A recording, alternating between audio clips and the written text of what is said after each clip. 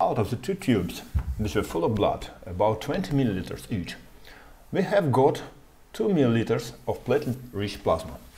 Now we can see that the volume of PRP 10 times less than in initial blood volume. It means that we have a concentration of platelets around 8 times higher than it is in the whole blood. This solution is now ready for use. The patient who will undergo ovarian rejuvenation is waiting for us in an operating theater.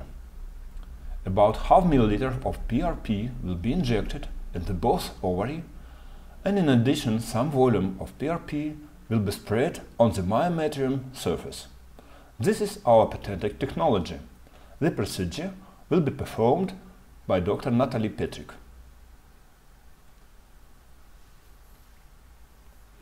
Now we have come to the operating theater with the prepared platelet-rich plasma. They have already been Dr. Natalia Petrick. The patient has been under general anesthesia. She cannot feel pain. Dr. Natalie is performing the last preparation. Now I am going to leave the PRP on the sterile table. Here it is. Okay, now I'm going to show what Natalia is doing. The intraovarian injection is performed with the help of ultrasound navigation. For this purpose, we use a special intravaginal probe, which is covered with a sterile condom. A special needle guide is placed on the ultrasound. This white item, which is mounted on the probe, is a needle guide. A special thin and long needle with ultrasound visible marks is inserted through this hole. Now Dr. Natalie Petrick is going to show us this needle. A syringe with PRP is attached to the needle. The needle has already been covered.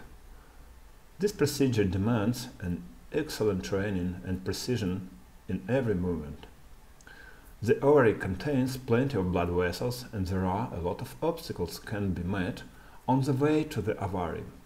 There are balls and large blood vessels on that way.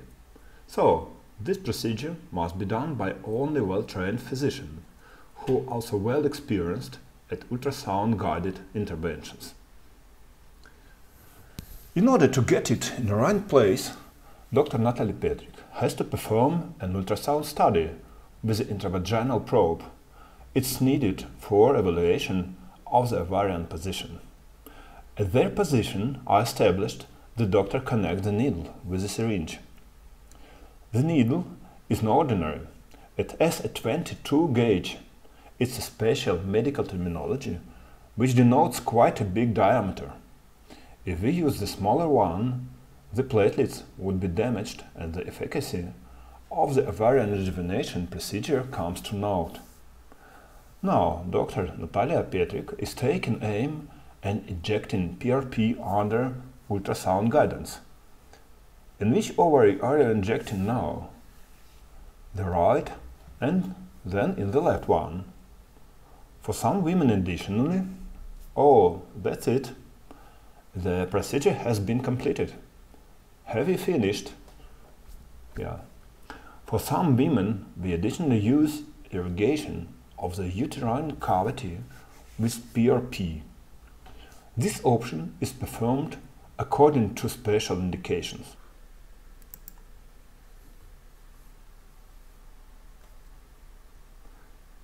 The necessity of this procedure we assess individually. Ultimately, this is how the ovarian rejuvenation is performed. Of course, it looks very easily in the hands of an experienced physician. But believe me, the things are not as simple as they seem. It takes a precise technique to do the procedure properly and to avoid complications. Usually, our patients wake up within 10 minutes. We transfer them to a post-operative observation ward, and 1 hour later they are ready to leave. Thanks for watching. It's been the ovarian rejuvenation procedure. This procedure has been performed in the Ultrasound Pro Clinic by Dr. Natalie Petrick. I'm Michael Petrick. It's been a pleasure to share our knowledge and achievement with you.